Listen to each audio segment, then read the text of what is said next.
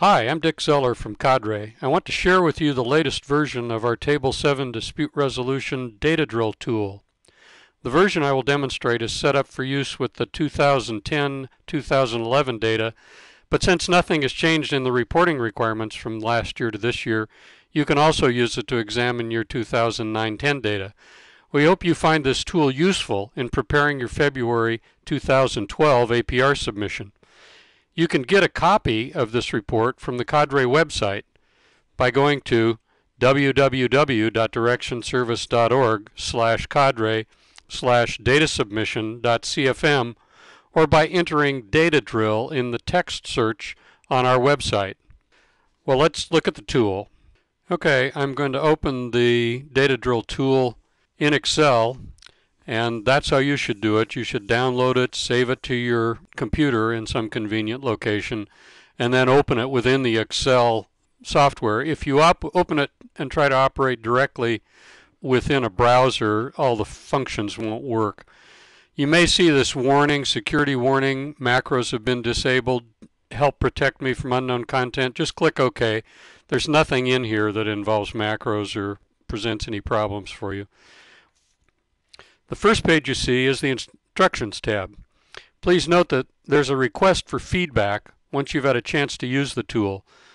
Note also that this tool is not for reporting your 618 data to the Data Accountability Center, although the rules we have used to guide accuracy in the numbers are the same as those used by the DAC. So click on any of the four data entry tabs at the bottom, in this case Section A, Written Complaints.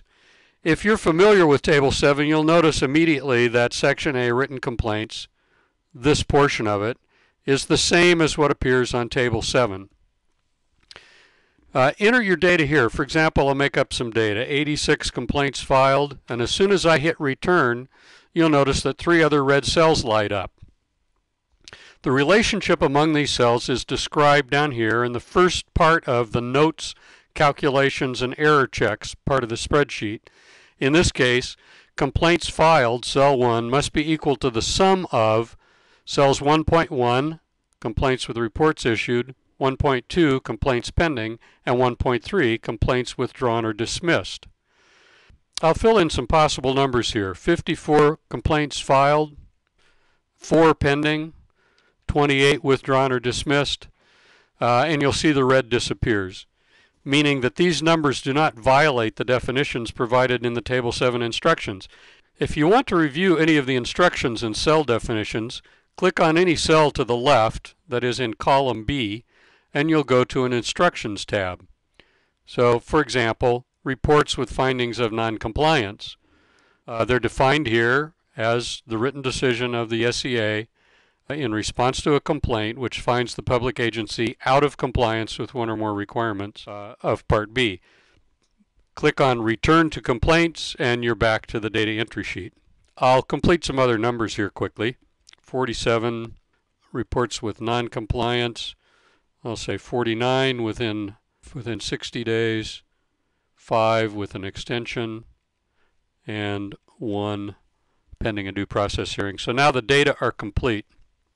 Once you've filled in the data on any of the data entry spreadsheets, you can scroll down and see ways to compare your state to other states. So how do you compare to the national average on this indicator and other intermediate indicators from Table 7? Well, on indicator 16, this state got 100%. National average is 98.4%. Complaint investigations that resulted in a completed investigation and report, 63%, a little below national average of 68%, but findings of noncompliance, 87%, and nationally about 70%. So you can think of these as just additional information for you to consider as you think about planning for your changes in your system. Below that are some suggested breakdowns for examining other written complaints data. For example, do written complaint reports also address issues raised in due process complaints? If so, and to what extent? There are 3 numbers to enter here, and they have to total the total number of complaint reports issued. So this is a breakdown of complaint reports issued. So how many of them were included in a decision from a hearing officer? Say essentially you have to wait for the hearing officer to finish the complaint report. We'll say 6. Say 16 of these maybe had some findings but not all from a hearing officer. Seems like a fairly high number, and that would leave me with some number. I'll put in 34 here. Notice that that cell above stays red until I get a number that allows these 3 cells to equal 100%. Okay, so this is the total number of reports issued, and seeing a fairly high number of reports in this case that involve complaints where decisions were made by the hearing officer. To what extent do written complaints address enforcement of prior complaint corrective actions? Again, you can enter numbers here. These are breakdowns of complaints as they're filed. In this case, you may end up with more or less than 100%, depending on the kind of data you have for this part. Complaints withdrawn and the reasons for withdrawal or dismissed, and so on. So each of these data entry spreadsheets, I'll go to mediation. I already entered numbers here. Mediation has similar kinds of comparisons for it, as does complaints and expedited due process hearings. A tab called Indicator Values summarizes a lot of this information, giving you the 4 indicator values based on the data you entered, and then potential performance measures of your system. Again, these are like sub-indicators based on the data in Table 7. A page or two like this might be of interest to a planning group if you're thinking about the operation of your system. Finally, there's a tab on issues analysis, and this hasn't got anything in it at the moment. This is for you to use if you find value in this, but start looking at the reasons people file complaints or due process complaints or go to mediation, who files, whether it's the same people filing, disability of the student in filings, how old the students are, and so on. So these issue analyses are things that you would use for your own purposes in planning, not to report to us or to OSEP necessarily, but for your purposes in thinking about how to improve your system.